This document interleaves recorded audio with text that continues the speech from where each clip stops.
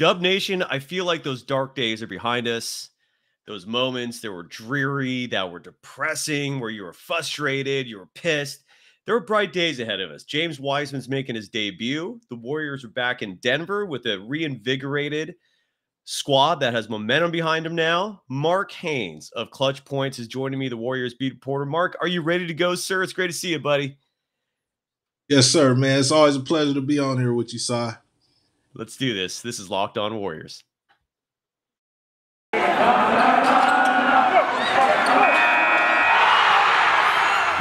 are Locked On Warriors, your daily Golden State Warriors podcast. Part of the Locked On Podcast Network, your team every day. Thanks for making Locked On Warriors your first listen every day. We're free and available wherever you get podcasts. You can follow Mark Haynes on Twitter at Mark Haynes NBA. You can follow me on Twitter at Dog Surf Roadshow and this program on Twitter at Locked On Dubs. Dieter Kurtenbach was going to join me originally today, but he's in Stockton, actually close to where you are, Mark. Aren't you from Sacramento? Yes, sir. I'm in Sacramento, and I'll be heading down to the game today as well. I can't ever remember in the history of the NBA, the city of Stockton attracting this much attention. Yet the whole NBA world, at least here in Northern California, is there, checking out that 7-foot behemoth known as James Wiseman. First things first, man. Look, I love your coverage of the Warriors. You're a fantastic reporter covering the team for Clutch Points. What are you expecting from this game tonight and James Wiseman in general? You know, that's a good question. I was actually talking about it on a pod I did last night. And my expectations for James is like I don't want to call it expectations. Like, I don't think he deserves, that type of pressure, even though he's walking into another pressured situation where the Warriors really, really can use a 7-foot giant like himself. But I'm just hoping to see, an active James Wiseman, somebody who looks like, when Clay came back, his first few games, the best thing about it was seeing how he still moved the same. He still moved like Klay Thompson. He's still not quite there. He's not the same Clay that we're used to. His shots not falling the same way, but he still looks the same. So yeah. I'm hoping that's what we see with James Wiseman. I hope we see James Wiseman. Actually, I do hope he looks a little better because he's bigger. He's bigger, so I want to see how he kind of used that size and and that knowledge that he gained from his rookie season. So that's kind of what I'm looking for when I'm checking him out. Yeah, and like a lot of people have been critical. They're saying like his rookie season wasn't that great, and so don't expect anything. I don't expect to see him in the playoffs. His rookie season was not that bad. The Warriors team as a whole was horrible. And the fact that they finished 6 games above 500 was just absurd. That was way beyond any form of expectations. But Wiseman, again, he was averaging 21 minutes a game. He was putting up 11.5 points, I believe, nearly 6 rebounds. And there's a video clip. I put it on my Twitter account again at Dog Surf Roadshow. This one of the Warriors fans named Dre, he's just one of these Twitter personalities, right? That just attracts a lot of Warriors fans. And I don't know how old he is. He sounds like a little kid, but he produces great content. Anyways, he posted this video that I retweeted of Wiseman's last game where he was really starting to figure it out, man. He had touch on those floaters. I mean, he made like a 18-foot jump shot with a clean stroke. He was obviously hammering it down. The early reports from Stockton during the practice session today was that he almost broke a rim. You mentioned how much bigger he is. I just hope that extra weight doesn't hurt his legs. But how, in terms of expectations, and this is just an opinion question, like how many minutes do you see him playing for the Warriors? Like where do you see him sliding in? Like is he starting, you think? Is he playing maybe like 10, 15 in the second and third quarters? What do you expect, just from your opinion, on that regard? Yeah, in my opinion, I'm thinking like that 10, 15 range. If he's playing really well, they're going to bump the minutes up because you could use them. But I feel like 10 or 15 minutes is a good, like kind of like that, the JaVale McGee type, role where you don't necessarily, he may not even play every single game, but he just kind of gives you good, solid minutes. And the Warriors, a lot of times, like you say, in the third quarter, which in the beginning of the season, they were a great third quarter team. You're right. And now the second half, they have issues, and a lot of times size starts to weigh on him. You know, the team start getting a whole bunch of offensive rebounds. And if he could come in and give you a good 4 to 5 minutes, you know, in those stretches, I think that'll be really, really beneficial for the Warriors. And I kind of think that's how they're gonna kind of use him. Steve Kerr said, you know, he wasn't going to try to put too much pressure on him, but they, you know, want to just put him in certain situations. And I think that 10, 15-minute range, I think that's going to be perfect for James Wiseman, especially this late in the season. I couldn't agree with you more. And I really do think if he shines, that you will see him in the postseason. I really do. I don't see why not. I mean, he's a big body. He's not a dumb individual. He is actually a smart basketball player. And again, when you look at those clips of him playing last year, there is so much potential. That hasn't gone away. You know, like the talent hasn't gone away. He's rusty. But yeah, and going back to Clay real quick, you know, you talked about his comeback. It hasn't so far like been exciting, Dub Nation, necessarily. Like originally we were stoked. We saw him out there after 2.5 years, but he hasn't really been lighting up the scoreboard. But he's not putting up shabby numbers either. And he had that illness. Like some people have been critical lately. Like, you know, why is he not, you know, accelerating his progress? Like, well, dude, he had a really gnarly illness that knocked him out for 2 games in the middle of a recovery process where he was nowhere near his prime yet and his peak yet. So I guess the question to you is for Clay. Like what are you seeing from him so far? And what are your expectations for him as we get closer to the postseason? Well, I actually expect Clay to have a really good postseason. And it's not necessarily because of him by himself, but because they're getting Draymond Green back. And something I looked up, you know, coming into the season was a funny stat. You know, Steph Curry, and you talk about that duo of Steph Curry and Dre, but Draymond actually passes the ball more and gets more assists to Klay Thompson. And we all know how when Draymond's on the court, he figures out a way to get those guys better looks. And it's looks that they're not getting right now.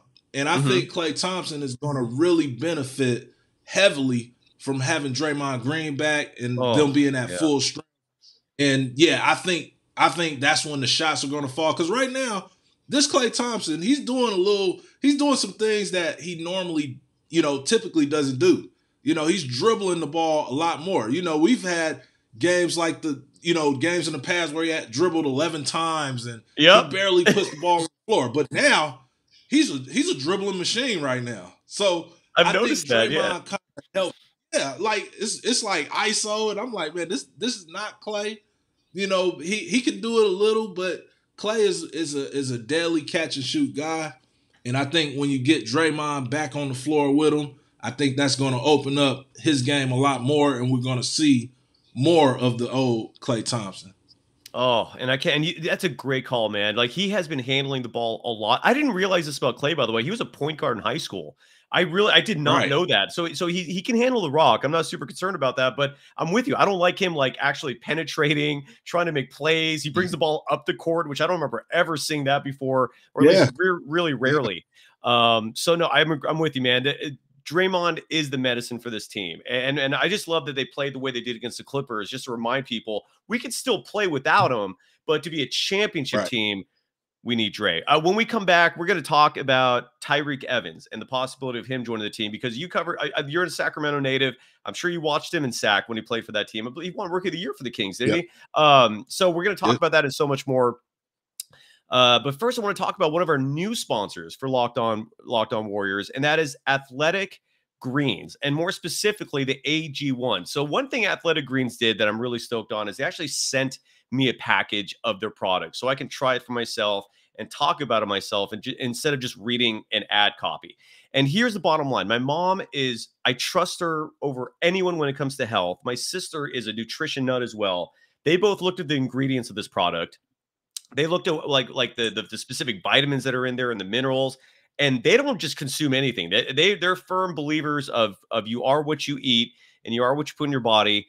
And this stuff is nutritious. It's good for you. All you do is you just make a drink. You just pour either a scoop or a drop into a cup of water in the morning, stir it up, drink it on an empty stomach.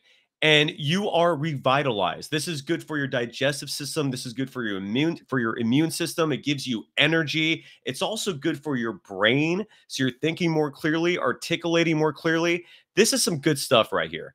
And all you have to do is just go to their website to pick it up. That's athleticgreens.com. And to make things easy for you, Athletic Greens is going to give you a free 1-year supply of immune supporting vitamin D and 5 free travel packs with your first purchase. My mom and sister kept the travel packs. All you have to do is visit athleticgreens.com/NBA network.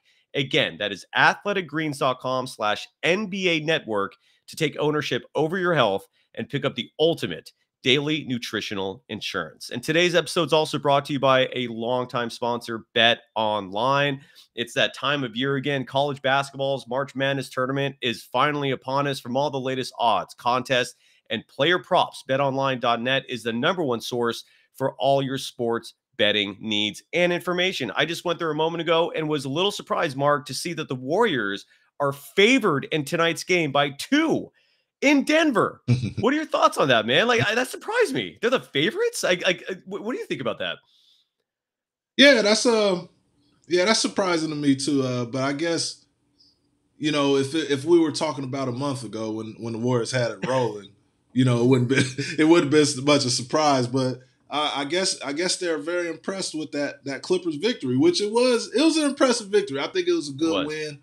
But Denver is tough, man. And the fact that they just were in Denver, fly home, play, what was that, Monday or whatever, fly home Tuesday and play, and then they're right back in Denver.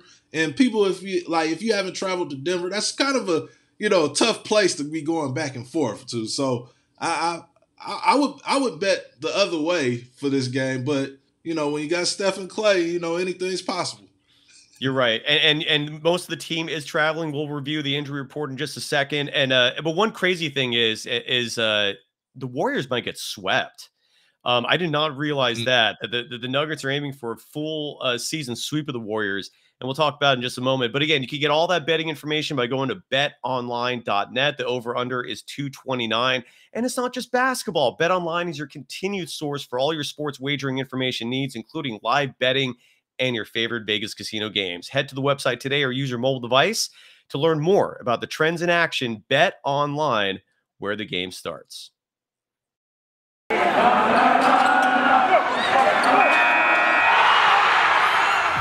are Locked On Warriors, your daily Golden State Warriors podcast. Part of the Locked On Podcast Network, your team every day.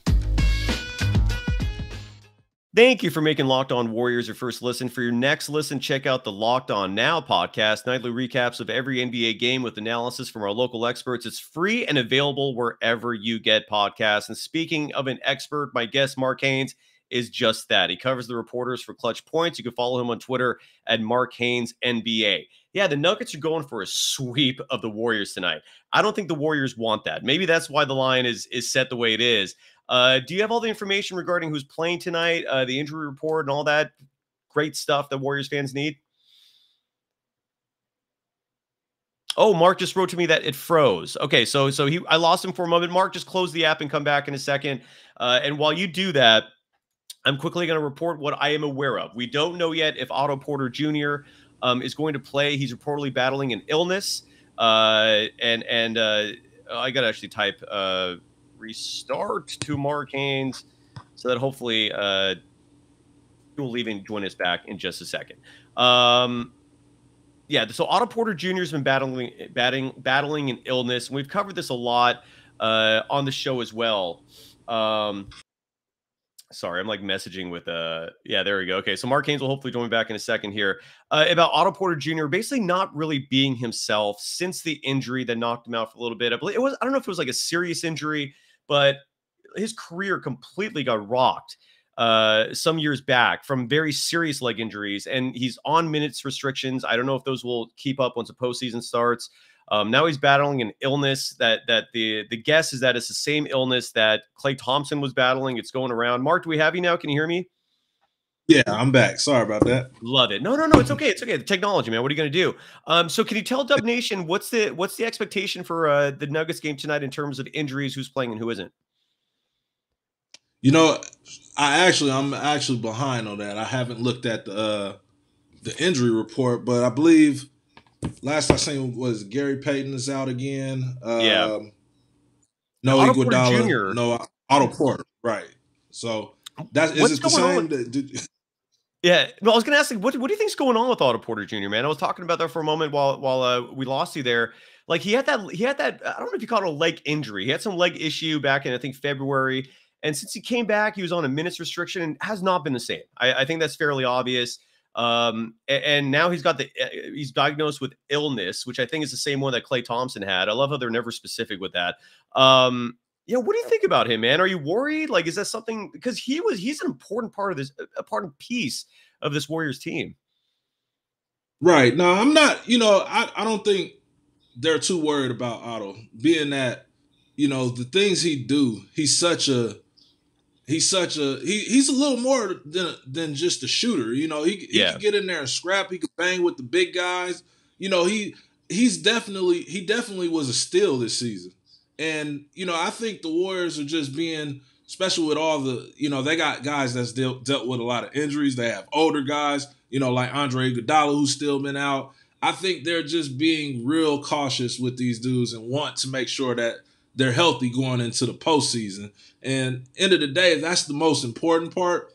And his shot isn't going anywhere. He's going to always be able to shoot the ball. He's going to the way he plays the game, he's going to be able to do that. As long as he's, healthy and able to run and keep his conditioning up and things like that, I think Otto Porter will be just fine.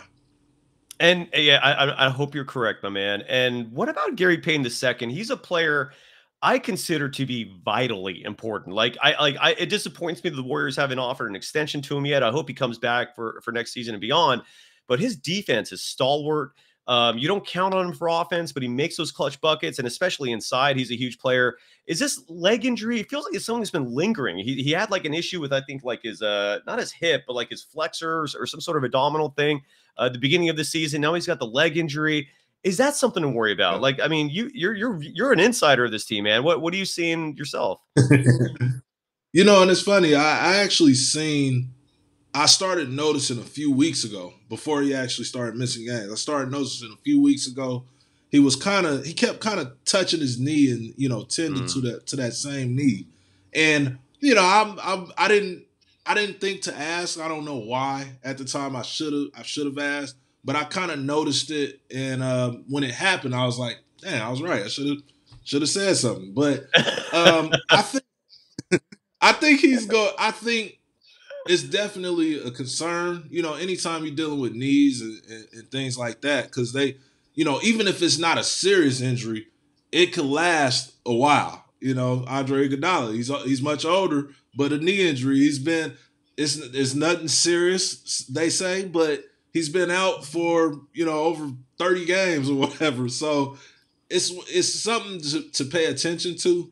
But the way GP2 is built, I think he'll be out there soon, even if it's at a time where, he's playing through an injury. Because like I said, I think he was hurt a long time ago. And he just kind of, he was playing so good, the team was rolling. And he's one of those guys that, like you said, like he's just dependable. You could depend on him for, you could depend on him to knock down open shots now, which is a huge plus that nobody expected. He's the smallest center in the league because he's like a center on offense. Yeah, you're right. He's the lob threat. Like he's a Swiss Army knife. He's all purpose. And if the Warriors are going to make a run, that's the bad thing about this roster. I like it a lot, but they need to be fully healthy to get all the way to the championship. Oh, I could not. If they're not fully healthy, it's going to be tough. You're so right with that, man. Do you think there's a correlation? Remember, like a few weeks back, Gary Payton II had that weird spill where he crashed into the courtside seats, and he smacked his shin. Is that the same thing, or are those like two separate injuries? I actually, if I remember correctly, it might have happened the same game. I'm gonna look into that because I feel like it might have been the same game. Cause I think he took another fall or bumped knees or something in that same game. But I do remember that fall too, where it's like the shin, and I was like, man, GP2 is getting beat up, and he is having a good game. He's all over the place. Yeah. So that's something to look into right there. I'm totally with you. And by the way, I don't know. From hearing your cough, I don't know if you have the same smoker's cough I do. I don't mean cigarettes. We need to hang out someday, my boy. Look, when we come back, we're going to talk about Tyreke and so much more. First, let's talk about a great sponsor of Locked On Warriors, and that is Rock Auto. Look, if you want to save money, especially in these days when oil companies are just ripping every human being on the planet off with those insane gas prices, you got to save money, and Rock Auto is there to do that. With the ever-increasing number of makes and models, it's now impossible for your local chain auto parts store to stock all the parts you need. Why endure often pointless or seemingly intimidating questioning like, is your Odyssey an LX or an EX? And wait while the person behind the counter orders the parts on their computer, choosing the only brand their warehouse happens to carry. You have computers with access to rockauto.com at home and in your pocket. Save time and money when using Rock Auto. Why choose to spend 30, 50, even 100% more for the same parts from a chain store or car dealership? An example being the Honda Odyssey fuel pump, $353 from a chain store, just $216 from Rock Auto. It's a family business serving do-it-yourselfers for over 20 years with reliably low prices for every customer. Go to rockauto.com right now and see all the parts available for your car or truck, right locked on in their How Did You Hear About Us box, so they know we sent you. Amazing selection, reliably low prices, all the parts your car will ever need. rockauto.com.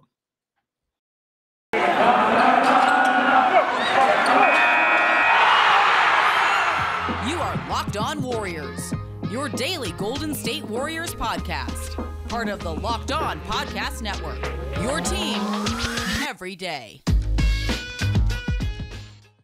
Thanks for making Locked On Warriors your first listen every day. We're free and available wherever you get podcasts. Follow Mark Haynes on Twitter at Mark Haynes NBA, a fantastic Warriors reporter providing the information you need. Oh, we lost him again. He'll join us back in just a second. I'm going to start this conversation about Tyreke Evans. He's done 2 workouts for the Golden State Warriors. He was a former client of Bob Myers. Easy to forget that Bob Myers, the president and GM of the Golden State Warriors, was a former player's agent. Everyone talks about Rob Pelinka being someone who, as a prime example of someone who's transitioned from the player agent role to a personnel role for an NBA team.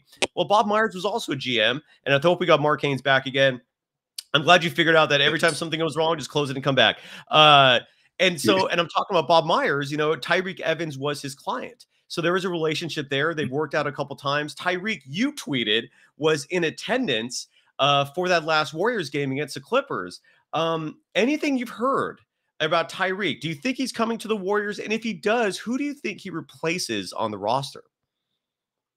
That's a good question.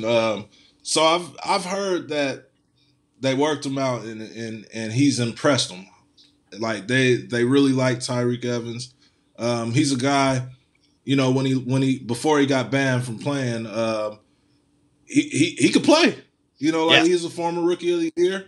He's a big body and he can play the point. He can play anywhere from now. Now the game has changed some, so he could basically play from 1 to 4 now, and play some little 5 if needed because it's positionless basketball. But he's definitely a guy that if healthy, which he looks in really good shape. He took care of his body during the time off. I think it's a real possibility, but I think that's probably the biggest question of if they're going to do this is like, who do we take away? Because the Warriors, outside of this horrible last 12 games or so or whatever, outside of that, the Warriors have been really, really good.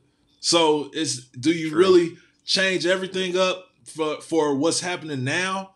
Or do you rely on what's been going on for most of the season? They've been, most of the year they were top 2 teams not just in the West, but in the league, So I think that's kind of what they're looking at, and they're taking a closer look. And yeah, I got a chance to see them as he was leaving the game, and he looks good. And I have to admit, I think it would be a good move to add, another playmaker, to this roster. I'm totally with you. And the Warriors right now, despite everything that has gone on, they still have the third best record in the NBA, just a half game behind the Grizzlies. Here's my take on Tyreke, because I've been watching this kid from the moment he came in the league. Shouldn't be calling him a kid anymore. He's in his early 30s now. Like you said, he's a physical specimen. He actually came in as a point guard, like you said as well. 6'6", 220 is what he weighs. He's 32 years now, but he also hasn't played in 3 years. So the wear and tear that comes with that doesn't really apply, right? So you're saving some mileage on the overall car there. And I believe his last full season, or his second to last full season, he averaged nearly 20 points a game for the Grizzlies. Dude can score. Dude can handle the rock. Like you said, and this is what I really wanted to touch on, despite the fact that he came into this game as a point guard, he can easily play power forward for the Warriors.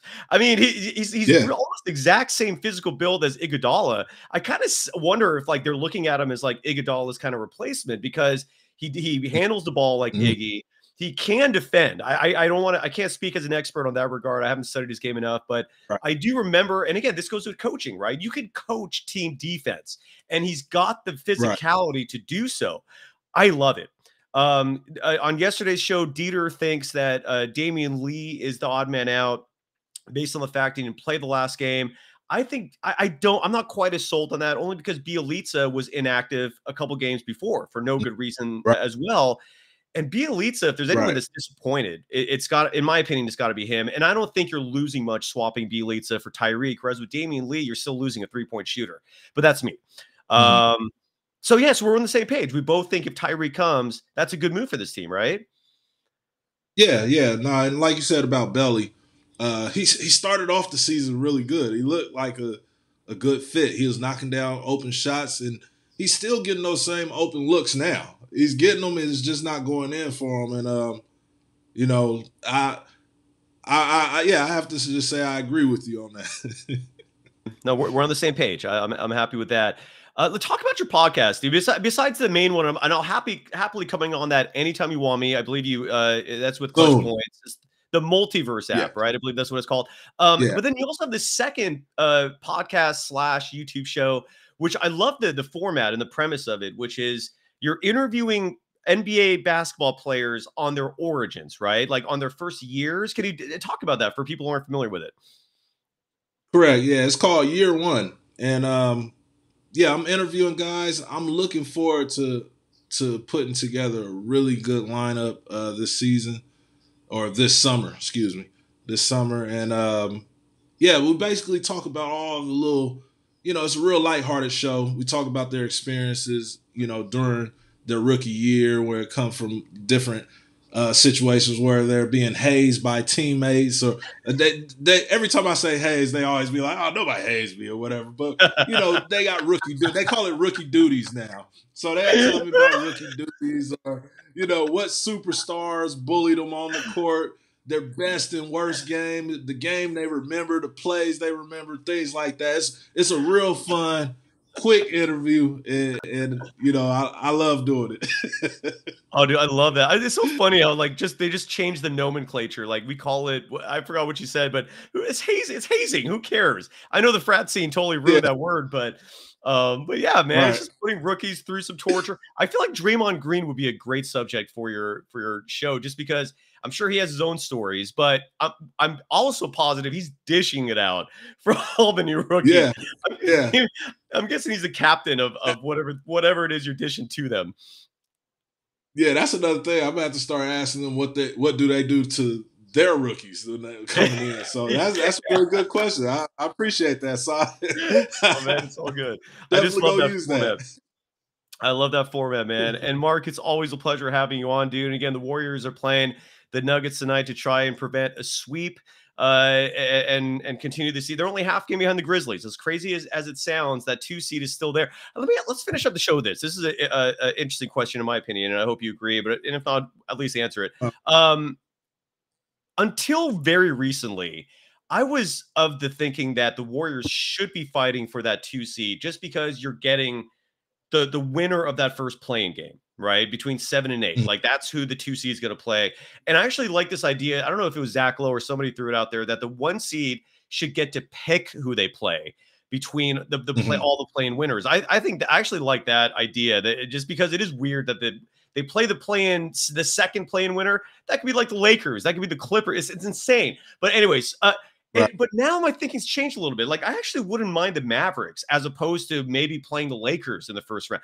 What do you think the Warriors should do with this last month and change as they start this playoff push? Like, would you prefer them being the 2 seed and fighting for that, or are you okay with them falling to 3 or maybe even 4?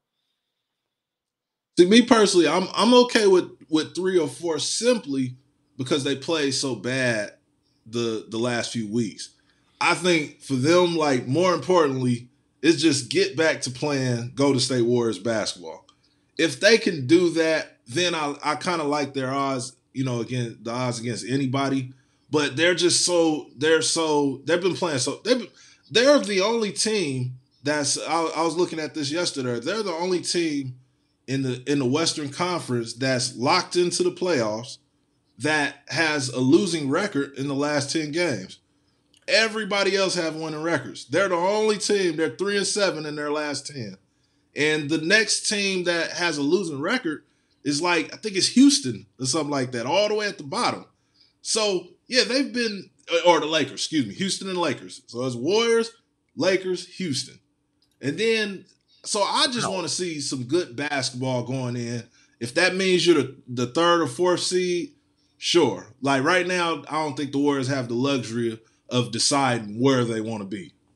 Yeah, I hear you on that. And again, like I really don't think I think the Mavericks would be the ideal opposition. I was saying Minnesota for a while, but I actually think, because I mean they lost them twice, but these were really close games when the Warriors were going through the darkest point of their entire season. So when they're doing great, I don't think Luka and company stand a chance, but that's just me. I want to ask one more question, actually, because you brought up the Rockets and Lakers. These two teams played each other yesterday. This was not one of LeBron and the Lakers' shining moments. What are your thoughts on the Lakers and LeBron? I know you follow them somewhat, and you cover the NBA as a whole. Like what's the future and the present hold for that team and that player? Yeah, I just actually got through. I'm a LeBron fan. I'll admit, and so my friends, even though I cover the Warriors, and I don't follow the Lakers like that anymore, and I don't follow LeBron as a fan like that anymore. But every time LeBron messes up or something, my friends, I get a big group text of messages just. Yeah, LeBron this, LeBron that. And I'm like, I don't even care. I'm worried about James Wiseman right now. But man, they look horrible over there. It's no way to sugarcoat it. It's a shame and a disappointment of the things that's going on over there with Russell Westbrook. He has to take a little ownership of as far as like his play on the court. But once it start going, to your family and talking about his name and stuff like that, I'm not one of those guys that give people nicknames and talk, because some people's name is important to him, and now he's expressed. I've never seen Russell like this. I've never seen him openly showing the fans are bothering him. And then when you look at LeBron, man, he's out there, man. A lot of times it looks like he's by himself. And like I had to in this group text, I was like, man, this dude, we're talking about a 37-year-old player who's, still playing at an elite level. Yes. But it's kind of hard for me to place blame on a 37-year-old professional athlete about anything, because he should be cruising right now. He should be riding on AD and Russell Westbrook's back. They should need him when they need him, which should have been in the playoffs if they make it there. But he's the guy. He's still the lead horse. He's still carrying the team. And at 37 years old, I don't think you're getting much more out of LeBron. He's averaging 29. Like, it's insane. So in order to win, to beat the Warriors, let's think about that. To beat the Warriors, was it a week ago? He had to score 50. He had 56. to score 50 56 to barely beat them. Barely. So we no, you're want right, a man. 37-year-old. It wasn't a blowout. It wasn't that. No. He had to score all 56 points to get that victory. So the fact that that's how they have to win, they're not going to be that good. It's just plain and simple. I'll say this, man. Here's where I think LeBron deserves blame, and that is he is so influential in terms of roster construction. So I do wish he took some responsibility and accountability for that. The Westbrook thing, I'm never going to forget the 2016 when he laughed and chortled during a press conference when someone asked, asked about Stephen Curry's defense. He laughed at that. That is utter disrespect. Yet Stephen Curry right now is defending him publicly. And then the Westbrook name, if it was a personal connotation there, I could understand the sensitivity, but it's strictly related to his basketball play, nothing more. It's a little oversensitive in my opinion, but fans, I feel like fans, they like when fans are saying Westbrook or whatever, like sure, like whatever. Fans gonna say a lot of things. They're gonna say you're trash, you can't, all that stuff. I get it there. I feel like a little bit when it comes to like, professionals or whatever, when they get to calling Westbrook or whatever, because it's like, we have so much influence, even if we have a small following, and some of us have huge followings, to influence, more slander. And now I feel like it grew from calling him Westbrook to getting to his wife, because his wife is actively, speaking on his behalf. And, it's just unfortunate. But, I mean, end of the day, if Russell Westbrook was playing like the old Russell Westbrook, the Russell Westbrook that was knocked down from mid-range and could shoot 85% from the free throw line, the name wouldn't be here. So, I mean, if you want all the noise to quiet down and get calm, all you got to do is start playing good. That's true. I'm a huge Westbrook fan. Winning cures everything. He's done so many of those crazy shots this year where like it hits the top of the backboard. There's just been so many examples of that. And you're right. His shooting percentages have dipped across the board. And then the other thing I want to mention too is his former teammate Kevin Durant. When Durant left and everyone started calling him a cupcake, but that's a little more personal, right? I didn't hear Westbrook exactly saying anything. So I don't know, man. I guess everyone has their opinion on this. If it was a name that, again, that attacked him personally, I could see the issue being there, but it's just strictly related to his shooting for his shot. And you got to deal with that, dude. Right. You're a professional athlete. And I'm guessing you're referring to Skip Bayless, who just loves criticizing a lot of people. Really? I mean, he cuts, man. That's his brilliance, dude. He cuts. Here's what I'll leave with. And I don't know if you agree with me with this or not.